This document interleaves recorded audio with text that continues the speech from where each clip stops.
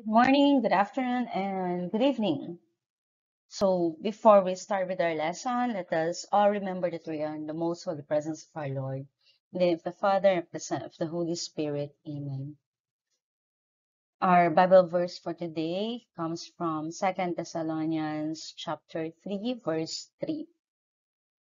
The Lord is faithful, and he will strengthen and protect you from the evil one.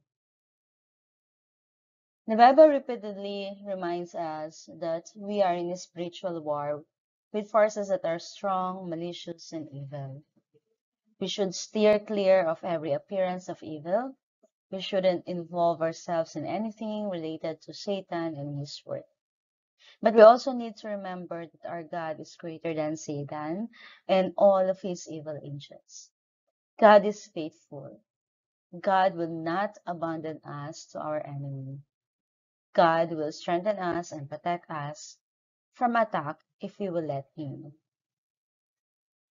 So always remember that our Lord is so faithful to us. Sometimes, or more often, it is us that is not being faithful with Him. And with this kind of faithfulness, it should be used to strengthen us in everything that we do. Okay, there are a lot of evil forces around us. We have this pandemic, or whatever that they call it. However, this exists. Totoo siya, no? And um, apart from that, there are political issues or political problems, social problems in and out of our country.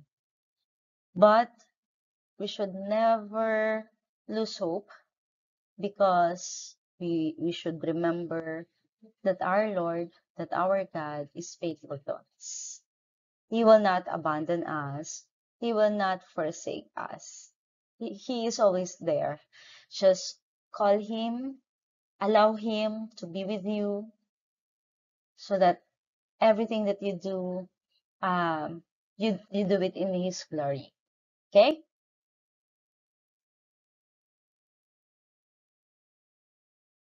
I'm inviting everyone as we reflect and we pray in silence.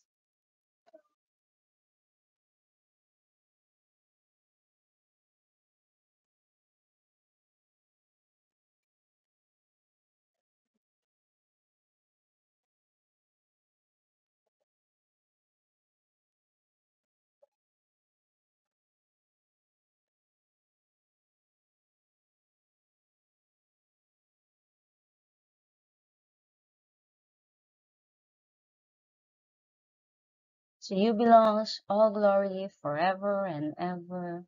In the name of our Lord Jesus Christ. Amen.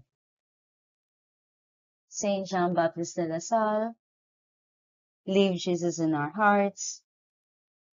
In the name of the Father, of the Son, of the Holy Spirit. Amen. All right, so we have now this next chapter, next type of data structure, and that is stacks. So as you have noticed, we have here a lot of examples or a lot of pictures about stacks, no?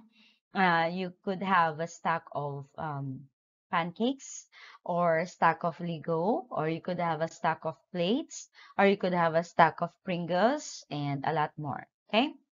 So what about stack? So what is a stack? Okay, or what is this type of data structure? Okay, so in this chapter, you're going to learn what stack is all about and how it is represented, and also you're going to discover that these stacks, okay, or the stack is also used in various applications, okay, and understand the different operations of stacks. Just like what we have done in array and linked list, we have different operations. So same is true with stacks. We have actually three operations lang naman, okay? So mas kaunti ito. Yan. As an example, we have here medyo ano lang siya, puro bilog-bilog lang yan, ma'am. Pero I just use it as a representation of plates, okay? How many of you know how to wash the dishes? Ah, okay. Mm-hmm. So most of you, since on the onset of the quarantine, maybe some of you or most of you know how to do the household chores, right? Because you're there in the house and you want to help your parents, so that's why you are the one who volunteers to wash the dishes. Okay, so every time you wash the dishes, or let's have the plates. Okay, every time you wash the plates, what is the manner, or how do you organize these plates? And okay, so most of you, maybe ang ginagawa ay katulad ng the usual na operations, no? Or usual na process, like, sa example ko nga dyan, no? We have the stack of plates. How come nagkaroon ng stack of plates dyan?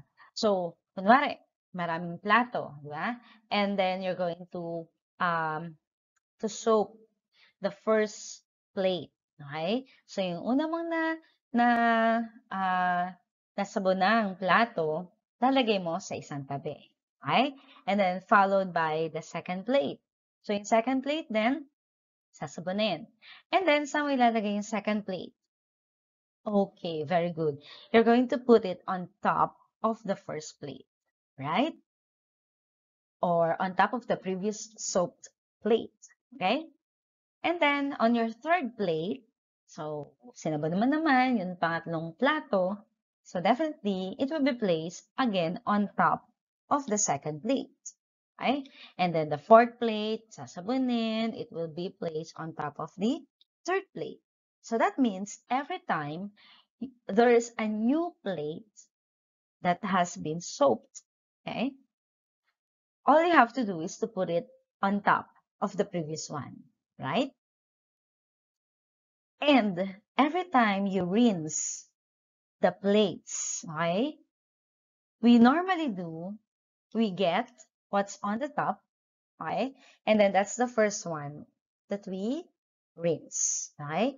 So the plate that is placed on top of the pile of plates means that is the last plate that has been soaked, right? Siya yung pinakahuli mong sinabon. Kaya nandun siya sa ibabaw. Okay? And then, kapag babanlawan na, definitely, ang unahin mo ay yung huling pinatong mo doon sa pile of plates. Tama? Or doon sa stack of plates. So, ibig sabihin, yung huling sinabon, yun yung una mong babanlawan. Tama? So, last soaked will be first to rinse. Okay? And then yung second to the last, yun yung second na maririnse. And so on and so forth hanggang makarating ka dun sa unang plato, which is nasa ilalim. Okay? Siya yung unang dumating, unang plato mong sinabon. Okay? Pero, siya yung huling mababanlawan. Okay? So you're doing stock operations pala all the while, no? Every time you wash the dishes, especially whenever you wash plates, okay? So that means, in stocks, okay, in this type of data structure, it is simply an ordered list of elements wherein all insertions or all of its operations are done at the top. So operations include insertions and deletions. All are done at the top. Okay? Ulit. Unang plato, di ba? Pangalawa, so nagdagdag ka ng pangalawang plato, nasa ibabaw.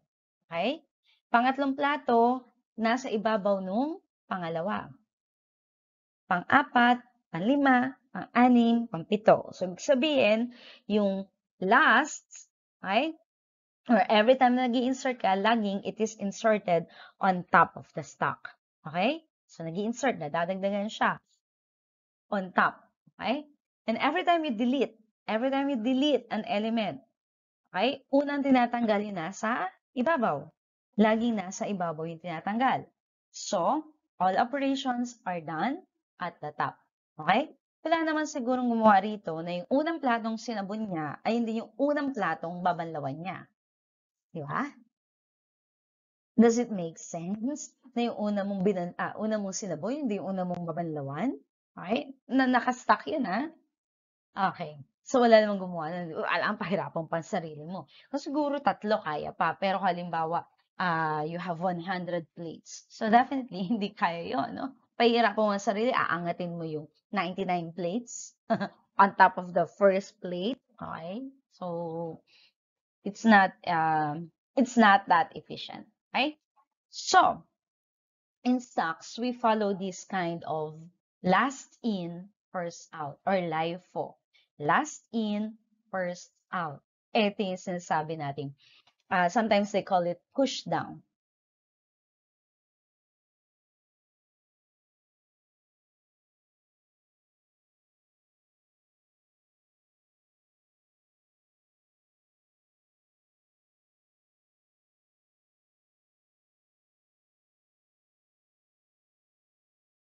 Okay, as I have mentioned a while ago, operations of stocks are done at the top. So it follows the behavior last in, first out. So in the Bible also, we have the last in, first out. Sabi ay kung sinong nauuna ay siyang mahuhuli at ang mga nahuhuli ay siyang mauna. Okay? So, we have now 2 ways of representing stocks. Okay, so you could represent stock using doubly linked list or using an array. Okay, so why doubly linked list? So in doubly linked list, we have the left link field and the right link field, which means we have the access for the predecessor and the successor. Okay, so remember that the operation of the stock is all insertions are done at the top. So top is also the tail. Remember? Head, bottom, HB, and tail, top. Right? So, every time we insert a new element, we always insert it at the tail. Okay? And every time we delete an element, okay, in a stock, it is always at the tail. Okay? So, let us say, I'm going to delete at the top, of course. Okay? Why at the top? Because that's the behavior of stocks. Okay? Last in, first out. Okay?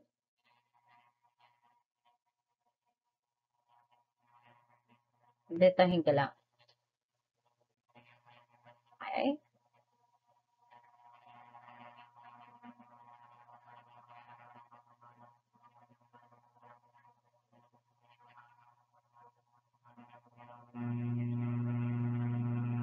Now, if we're going to make, why not single linked list? If we're going to make use of single linked list, and you're going to delete an element at the tail, that will be a challenge, okay? Because you have to traverse from the head down to the last node prior to the tail, okay?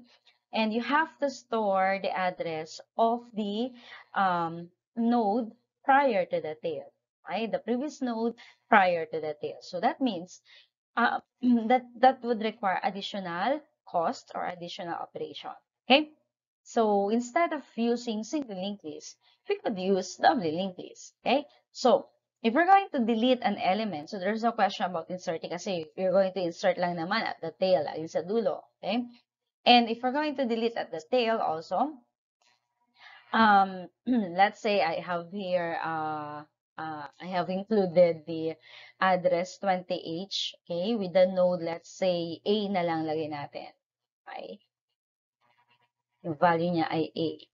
So, if we're going to delete at the tail, it will be a lot easier because all you have to do is to find the tail. I mean, in your pseudocode or in your program, you could simply make the tail as your input parameter. Okay? And then all you have to do is you have to assign the new tail. Okay? So what will be the value of the new tail? So the new tail will be 20h because this is the previous node prior to the tail. Okay? Prior to the current tail. So that means we have here 20h. Okay? 20h. So 20h, saan natin makukuha yun? Makuha natin 20h if we have only the tail, okay, as our input parameter, makukuha natin siya dun sa left link field ng tail. Okay? So, in 20h, ay under siya ng left link field ng 05h. Okay? Tama? So, 05h, that is the address of our tail. Okay? Referencing to 20h. So, 20h is the left link field. Node that left. Okay? So, siya yung nasa node that left. Okay? Okay. So, we have 05h referencing to 20h. Therefore, 20h should be assigned as our new tail. Okay? So, tail will now be 20h. And then, what will happen to 05h? 20h referencing to, okay, you know that right niya, ito, you know that right niya, mga anak, ito, dapat itong part na to, naka-null na lang siya. Very good. So, lalagay niya null. Okay, so ito ay magiging null. So, if this will be null, definitely there will be no link. So, ito, mawawala na siya ng link from 20h to 5h, to 05h. So, it was now deleted. Okay? So, ang tail natin, hindi na ito. Okay? Ito ng 20h. Okay? Alright, for the next slides, allow me to off my camera. Okay? Thank you. Okay, so another way of representing stocks is through the use of one-dimensional array. Now the question is, when are we going to use double linked list, and when are we going to use one-dimensional array? Okay, so I have here a note. Okay, a note to remember. So if you know the maximum size of the stock, okay, you will use one-dimensional array. But if you do not know the maximum size of the stock, you will use, okay, doubly linked list. Right? So, in one-dimensional array, definitely, every element, okay, also the initial element will be stored at the first address, okay, at index R sub 1, okay, and R sub 1 is stored at the bottom, okay, and then the next element are stored on top of the previous element, and next element again will be on top of the previous element. So, ganyan lang siya, okay. So, initially, ang bottom and ang top natin could be yung R sub 1 lang. Okay? And as it adds element, definitely the value of the top will be changed. Right? So, what do I mean by that? Later, we'll have simulation of the operations of these stocks. Okay? So, we have only 3 operations of stocks. Yay! Hindi na siya katulad ng dati na maraming operations, no? So, ngayon, we have only 3. Okay? Before, when I was still studying, we have only 2 stock operations, the push and pop. Okay? But, of course, nowadays, things evolve. Okay? Nothing is permanent. So, definitely, it adds another operation, and we call that as stop top. Okay. So, what are these operations? So, whenever we insert an element at the top of the stack, we call it push, right? So, push, not insert, right? So, you will use push. And then, whenever you delete an element out of the stack or out from the stack, definitely, before deleting, you're going to retrieve that element, right? So retrieving is like we're going to display the value of that element and then we delete the element from the stack. Okay? So we call it pop, right? So isa lang. Pop lang ang tawag doon. So pag pinop mo siya, ni-retrieve mo, at the same time, di-delete mo siya. Okay? While the stack top, it's like pop. The difference is it just retrieves the element or copies the element without deleting the top element. Right? So again, we have push, that's inserting a new element. Pop, that is deleting an element. Deleting and retrieving, or retrieving and deleting muna. Retrieving muna bago ang delete. Okay? While stack top, it returns the top element. Okay? Without deleting the element. Right? So, let's have this pseudocode. Okay? So, push. So, if we have push A, okay? So, value is A. So, let us say we have an array. Okay? We will make use of arrays. Hindi ko na pahihirapan ang buhay ninyo. Okay? An array of size, let's say size 5. Okay, 1, 2, 3, 4, 5. So, it starts at R sub 1. Okay, wait. So, R sub 1. Thank you. R sub 1. R sub 2.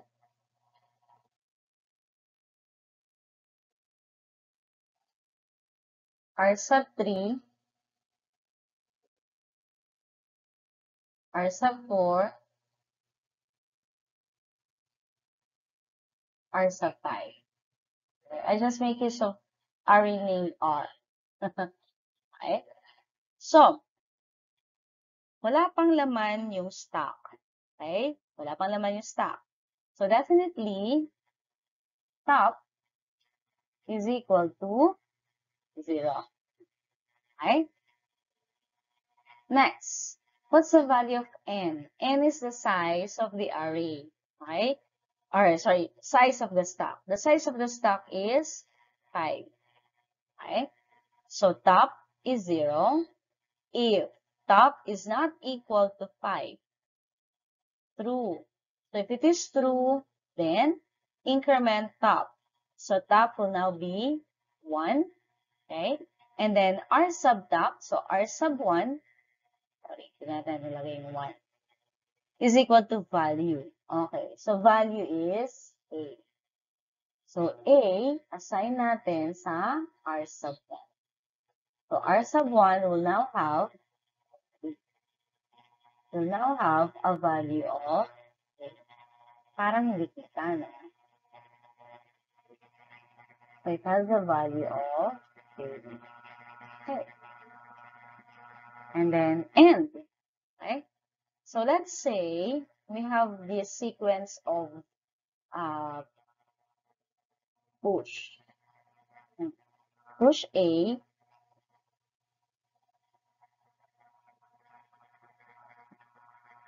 Wait. Masyadong kita. Baka nalagay sa hindi. Let's say the sequence is push A,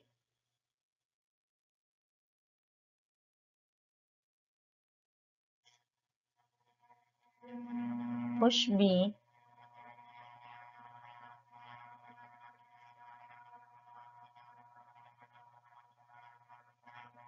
and then let's say I have X is equal to 10.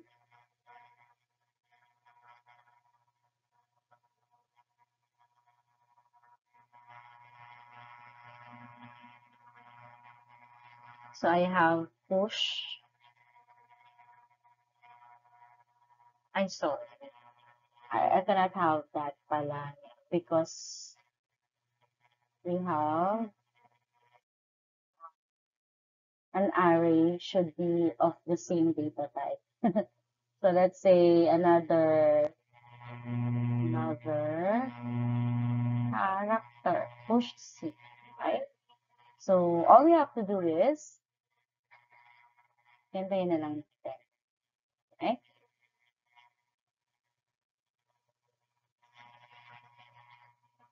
So if we have push B, okay, so ito naman magiging B, yeah? Pasok siya rito, susunod ko na to. So if top natin is 1, yeah? So, from 0, naging 1. Not equal to 5, true, then increment top. So, top will be 2. And then, r sub 2 equals value. So, value natin this time is letter B. Okay? So, B will be assigned to r sub 2. So, r sub 2 will now have a value B. Okay? So, that will be placed on top of A.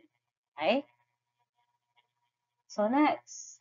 Actually, dapat iwahiwalay yung ganyan, di ba? Okay. So, wala naman tayong array na, I mean, one-dimensional array, tapos ganito ginawa ko, di ba?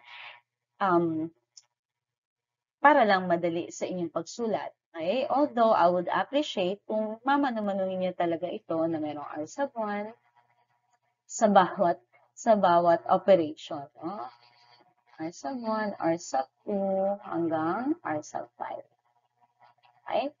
So, input again, push C, so value natin ngayon, C, and then R sub top, is 2, not equal to 5, true, then increment top. So, increment top, that would be 3. And then, R sub top equals value.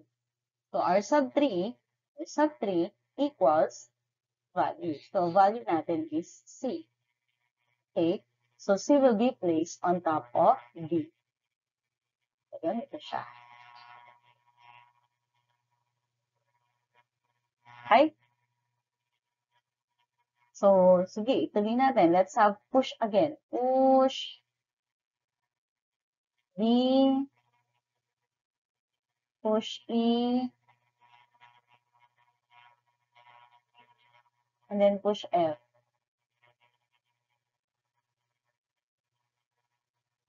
Okay. So, again, let's go back to push. Push D. Okay, push D. So, value is D. If top is now 3, not equal to 5, true, then increment top, so top will now be 4. And then R sub 4 equals to value. So, the value this time is D. So, D will be assigned to R sub 4. So, R sub 4 will now be D. Tugtungan ko na lang ha. Ayan na lang. Okay po. So, we have A, B, C, and then D. Okay? Again, let's have push E. So, E, okay?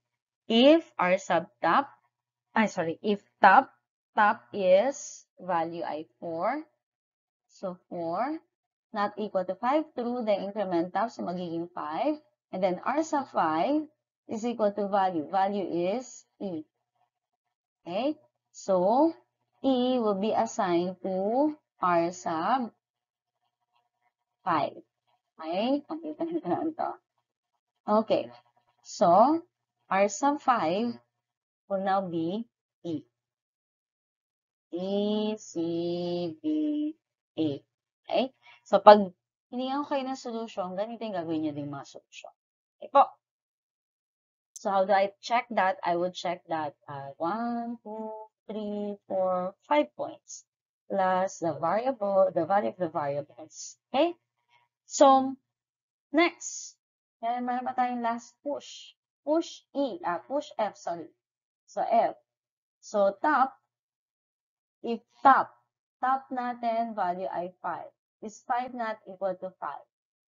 Very good. False. They are equal. So, pag false, punta siya sa else. Else, print. So, sa output natin, so, ibig sabihin,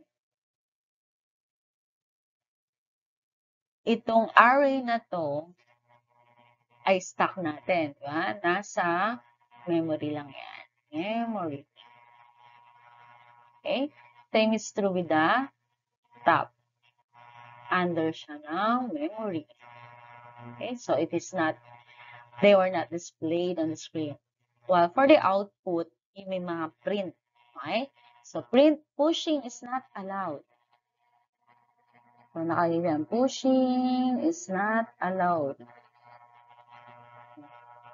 It's not allowed. Bakit hindi allowed? Kasi, yun, hindi ka pwedeng mag-push kasi puno na yung stock. Stock is full. Is full. Okay? Okay, so when we say pop, that means we're going to retrieve at the same time we're going to delete. Okay? So let us say we have the stock. Previous nating stock kanina, no? Na merong 5 elements. A.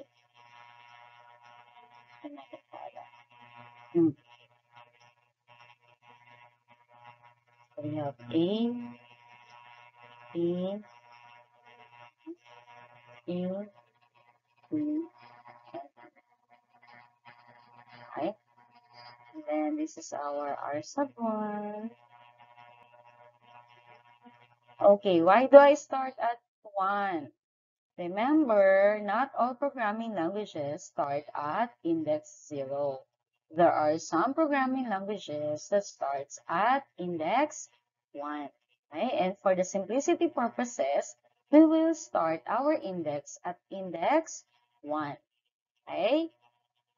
I know Java starts at index 0. Kaya yun yung kapag nagtatranslate na kayo from pseudocode to a programming language. Okay? So you're going to follow the syntax, you're going to follow the rules of a certain programming language. Okay? So, let's say we have pop. So, pop, normally, wala na tayong nilalagay dito, no?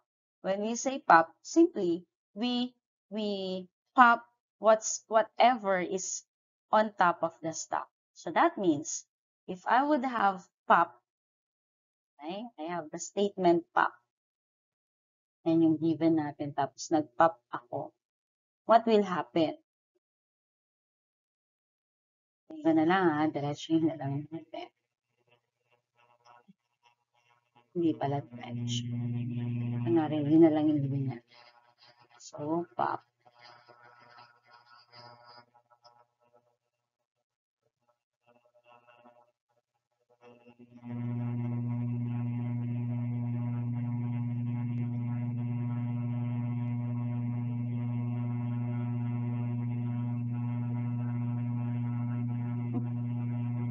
Wow, challenge. Wait, ah.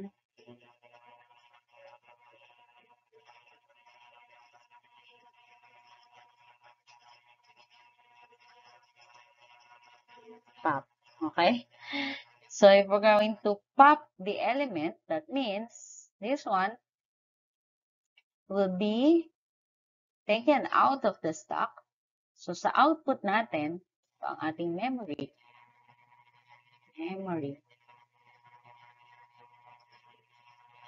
And then, let's say, ito ang output. So, sa output natin, we'll have E. Okay? Remember, we're going to retrieve at the same time we're going to delete. So, what will happen if we're going to pop, the content of the stock will now be A, B, C, and D. Okay? In that arrangement pa rin. Kasi A yung unang dumating, kaya A nandun sa ilalim. Okay?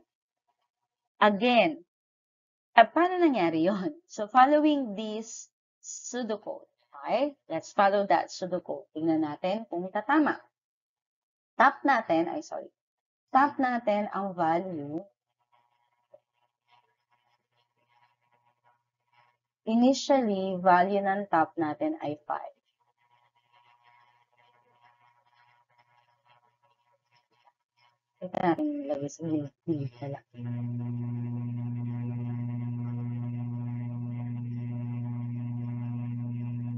So, top is 5. Okay? Diba? At index 5. So, top is 5. So, top 5 not equal to 0, true. So, if that is true, print R sub top. Tama? Print R sub top. R sub 5 is E. So, pinrint si E. Okay? Parang hindi yan.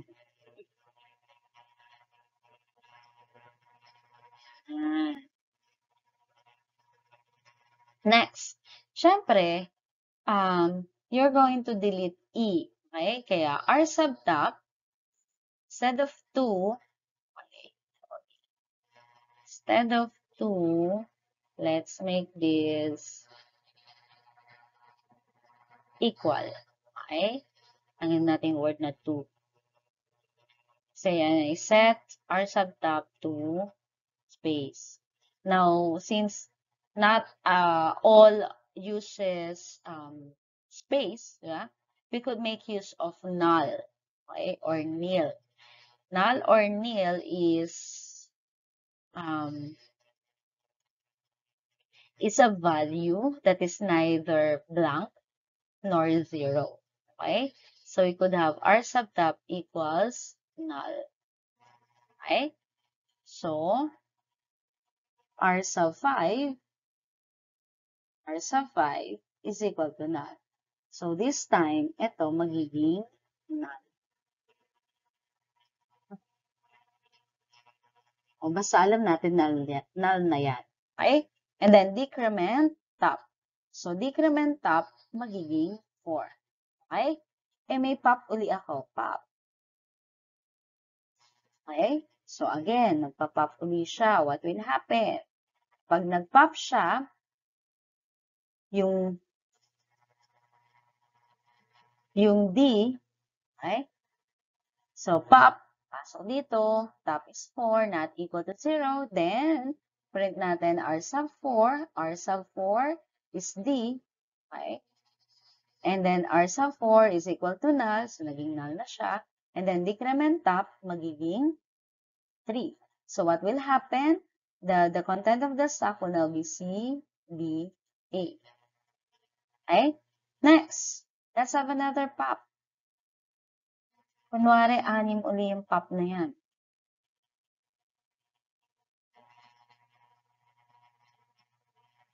Kasi mali ba naman ng user kung ilan yung laman ng stock. So, pangatlong pop. Doon tayo sa pangatlo. Ito, pangatlo. Okay? So, balik dito. Pop, value ng top is 3, not equal to 0, so true. Print R sub 3. R sub 3 is C. C. I-display muna natin bago natin i-assign yung null. So, maging laman ng ating stock will now be B, A. Okay? And then, decrement top. So, top will now be 2. Again, meron na naman tayong pop. So, pop, that means, top natin, ang top ay 2. Okay? Top is 2. Therefore, from 3, magiging 2. R sub 2, not equal to 0. True. Then, print R sub 2. So, R sub 2, we refer to this one. Okay? So, B. And then, R sub 2 is equal to null. So, wala nang value. And then, the stock will now have A. And then, decrement top. So, top will now be 1. May pop ulit tayo. Pop. Pasok ulit doon. So, value ng top natin is 1. Is 1 not equal to 0? True. Then, print R sub top. R sub 1. R sub 1, we refer to this value. So, print natin. So, display natin sa memory. And then, R sub top equals null. So, ito, blanco na. And then, decrement top. So, top magiging 0. Balik ulit doon. Okay? Meron na naman tayong pop. ito na. Okay? 1, 2, 3, 4, 5, 6. Pang-anim na pop na. Pop.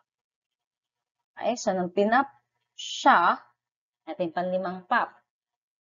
Pang-anim, ano nangyayari? Okay?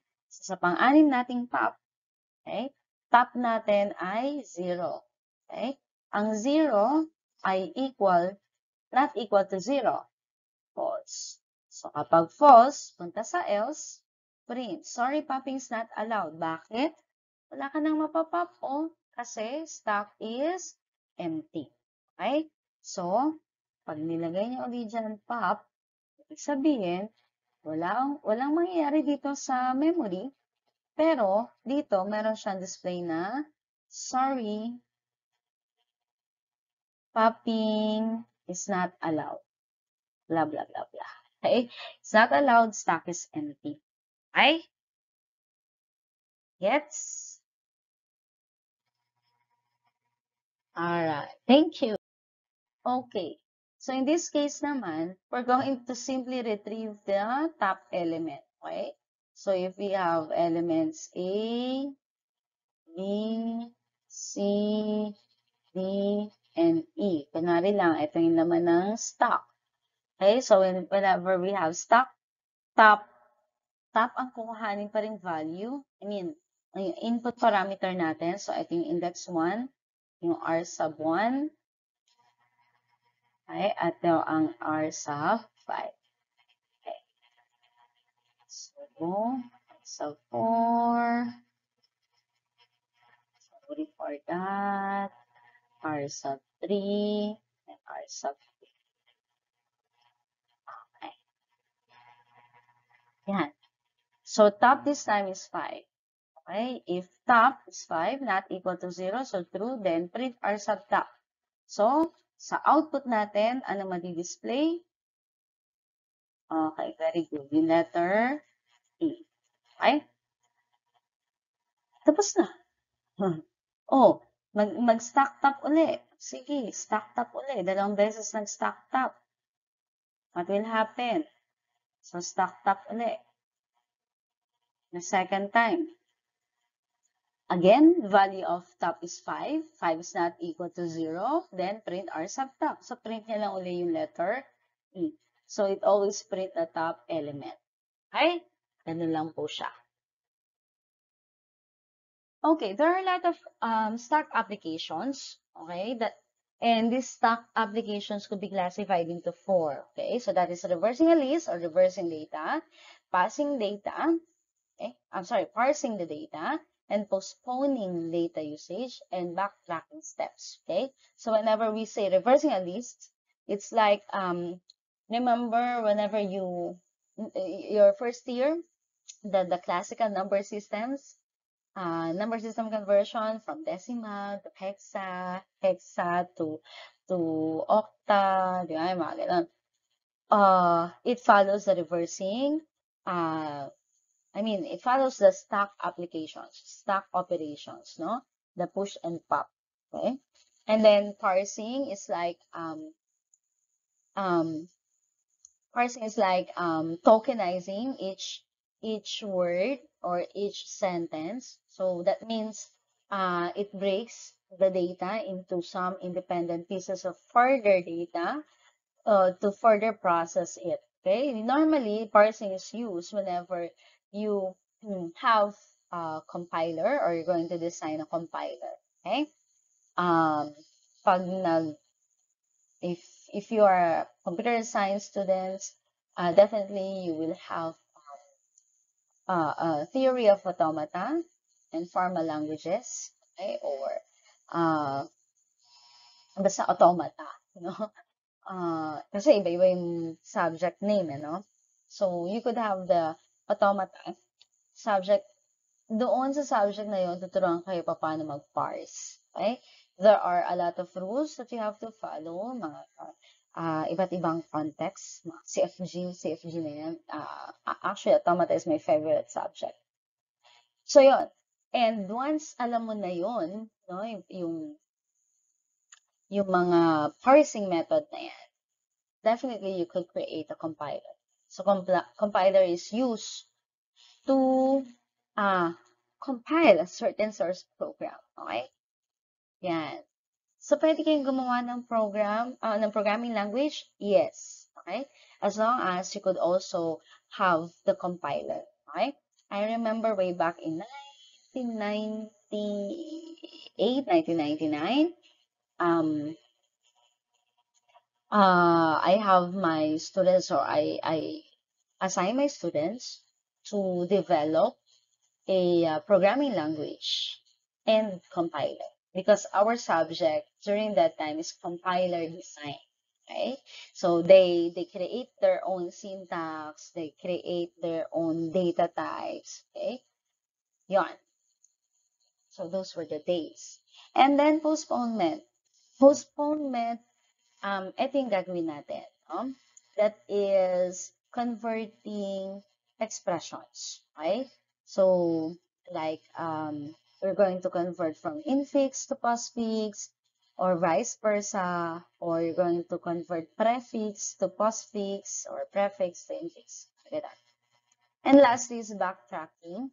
So, backtracking is used in computer gaming, decision analysis, and expert systems. Okay? So this type of data structure that the stocks, right, has a variety of applications. So if you have noticed, marami siyang pwedeng paggamitan talaga. Okay? So ano ba yung postponement? Okay? So sa postponement, meron tayong kilalang-kilala na postfix notation. Okay? So, postfix, it is also known as RPN. Okay? Hindi yan yung channel 9. Okay? So, RPN is uh, Republic of the Philippines Network. Hindi. Reverse Polish Notation. So, it is named after the Polish logician or mathematician, si John Lucas Reschrix. Okay. So, this notation is characterized by operand, operand, operator. So, as you have noticed, operator comes at the end of the two operands. Okay? Now, if the operator is written before the two operands, we call it as prefix. Okay? Or Polish notation. Okay? But, if we have the operator if we have the operator placed in between the two operands, then we call it as infix notation. So, operand, operator, operand. Okay? So, titingnan nyo lang doon yung nasaan yung operator. Saan nakalagay yung operator. Okay? So, in this case, in our example, we have here an infix notation. Okay? Infix. Because the operator, our mathematical operators, are placed in between the operands. Ayan siya. Ito yung mga operators. Okay? And they are placed in between the operands. Operands natin could be characters, letters, characters or numbers. Okay? So, first and foremost, we have to know how to evaluate expressions. Okay? So, whenever we evaluate expressions, we should know the level of precedence. Okay? So, the higher the precedence, the operator with the higher precedence is processed first. Okay? While, normally, if you have two adjacent operators having the same precedence, then you are going to evaluate them from left to right. Okay. How do we do that? Remember, in the evaluation of expression, we have parentheses as the highest, multiplication, division, next level, and third level is addition, subtraction. Okay. So addition, subtraction are of the same level. Multiplication, division are also of the same level. So, hindi tayo gumagamit ng MDAS. Okay? So, if we have this kind of expression, which should be evaluated first. Now, remember, we have operators, multiplication and division. I multiply, divide. Multiplication and division have the same level of precedence. So, anong unang evaluate sa kanila? Ito yun. Ito yung sinasabi. If in case there are adjacent operators having the same precedence, we will evaluate them from left to right. So from left to right, kaya ito muna unang in-evaluate. And then sumunod na evaluate yung divide. Okay? Tsaka natin i-evaluate yung plus minus. So, plus minus. So, nauna, from left, ito yung left to right. Okay? From left, nauna yung minus. Kaya yung result ng 1, ang ima-minus kay m. At yung result ng subtraction ni 1 at saka ni m, yun, we call that as third operation, no? Yun ang i-add natin dun sa pangalawa. Okay? So, mas madali kapag ninanumberan. Okay? Ayan yung explanation ko kanina. Okay. So, let's have this example. If we have this kind of example, again, higher precedence is multiplication, division. So, since nauna, mula kaliwa, nauna yung multiplication, so itong unahin natin. Evaluate. And then, followed by, try natin kulay. So, ito yung 1, parang walang, ito yung 1, ito yung 2, okay? Bago, addition, subtraction, same level sila. Kaya lang, nauna, from left to right yung plus. So, ito yung pangatlo.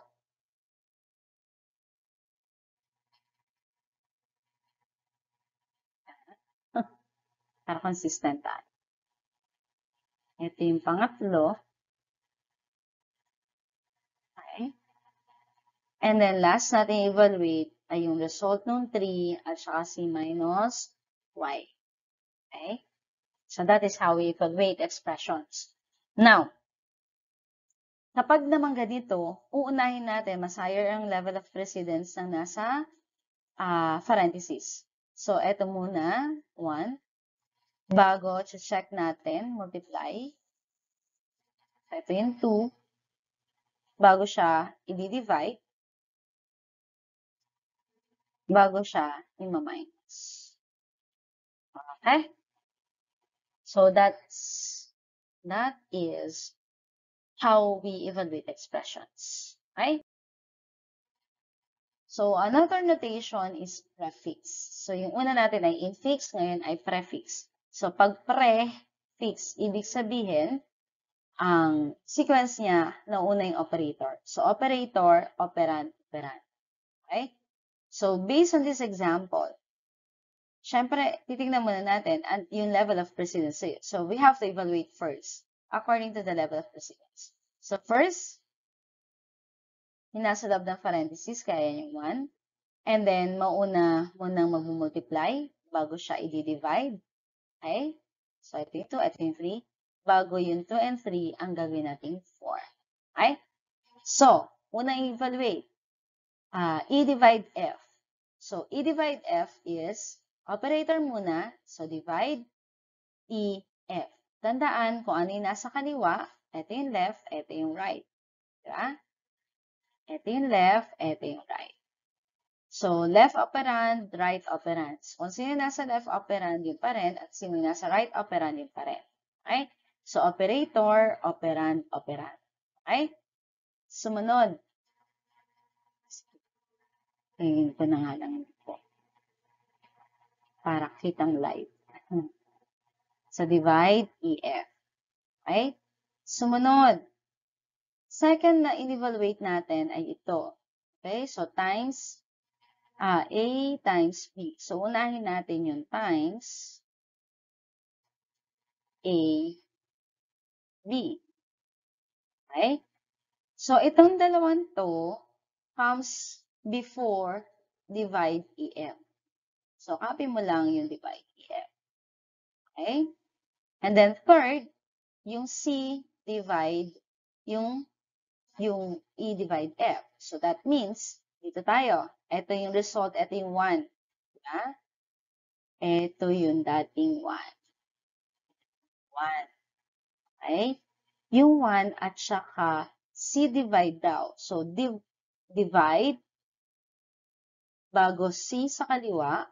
and then 1. Yung 1 natin yung divide, EF. Okay? O nalilito sa ganito. Ganito gawin natin para di kayo lito. Sulatan natin ng 1, 2, 3, 4. Okay. So, yung 1, yun yung divide EF. Yung 2, yun yung times AB. Yung 3, yun yung C divide 1. C divide, yung 1 is divide EF. Okay? And then yung 4, yun yung 2 and 3. 2 at saka 3. 2 ang nasa kaliwa. So, 2 and 3. Itong dalawa, ang titignan mo. Ang operator nila ay plus. So, plus nasa unahan. And then, ang nasa kaliwa yung 2, etong buong to. So, times AB. And then, yung 3 natin ay divide C divide F. So, ito yung final answer. Tama? Okay. Let's have another example. Okay? So, evaluate muna natin. Ito yung 1. Tapos, plus, minus, same level. So, ito yung pangalawa. And then, ito yung pangatlo. Okay? So, we'll write 1, 2, 3. Okay? So, yung 1, prefix muna tayo. Prefix. So, prefix is operator, operand, operand. So, operator, operand, operand. Okay? Operator, operand, operand. Okay? So, itong yun yung number 1. Itong yan. Number 2 natin is operand, operator, operand. So, that means, itong operator na to, ang ilalagay ko sa unahan. So, operator, operand, yung number 1, yun, divide RE, and then N. Okay? Sumunod, number 3. Number 3 is 2 minus B. So, sabihin, itong buong to. Minus B. So, minus yung operator. So, lagay natin sa unahan. And then, yung 2, ito yan. Copy mo lang. So, plus, divide, R, E, N. Ito yung number 2, di ba? Yan. And then, B. So, tip. Ang basa ko dito ay rand B. So, ganun din, pagka na-convert ko siya, dapat magbasa ko rin ng ganyan, rand B. Okay? Yung arrangement ng operands natin will be the same. Okay? So, infix, yun nga, operator, operand, operator. So, operator is in between the two operands. Ito yung left operand, ito yung right operand. Okay? So, here are the examples of the infix. Malalaman nyo, basta nasa gitna ng dalawang operand, yung operator. Infix yan. Okay? While postfix is kabaliktaran, no? Parang yung operator nasa dulo. Operator is placed after the two operands. So, operand, operand, operator. So, how do we do that? Same problem, same given nung kanina, same arrangement of evaluation, right? Yung nga lang, yung paano siya i-convert, syempre, depende dun sa kung anong notation. So, from infix to postfix. So, paano yung from infix to postfix? So, that means, tingnan natin yung 1. Yung 1, E divide F. So, that man natin. 1, 2, 3, 4. So one is operand, operand, operator. Operand, operand, operator. Okay? In number 2, ayan. Operand, operand, operator. So, operand, operand, operator. Okay? Sumunod. In number 3, ito. C divide 1. So, operand, operand na nasa kaliwa ay C. Operand na nasa kanan ay number 1. Ito yun. E, F, divide. And then, operand, divide. Okay? And then, number 4 is 2 and 3. 2 and 3. So, 2 and 3, ang nasa left side, operand. Number 2, copying lang natin yun. Operand 3. So, C, E, F, divide, divide. And then, operator plus. Okay? Dali, di ba? Next, if we have here, ito na evaluate, followed by this, followed by this. Again, 1, 2, 3. So, yung first natin, operand, operand, operator.